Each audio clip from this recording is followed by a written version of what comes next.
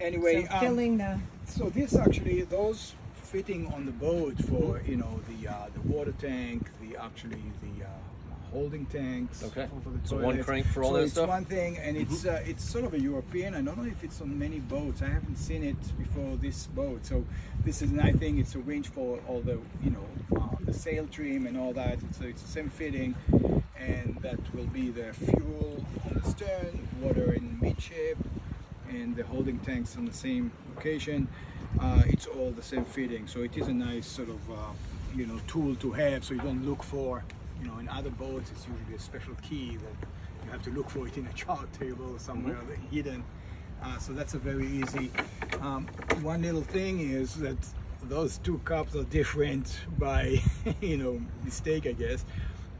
It's supposed to be chained in, because when you take it off, if you miss, right, you know, it goes right, and you go figure that. So this one actually has a broken chain. You'll see the chain, but it's broken. And I did find it like on the first time that I fueled, and it was like I caught it. So maybe luck is one time, but not every time. And it's very, when you take it off and you see the chain, you think, oh, that's okay. I can let it go, which I can do it on the other side. Here, it's like very close to. And then what? You put your t-shirt in there? Like, it's not going to be pretty. Ronnie forgot the drip rag, so I'm going to go get it. Just...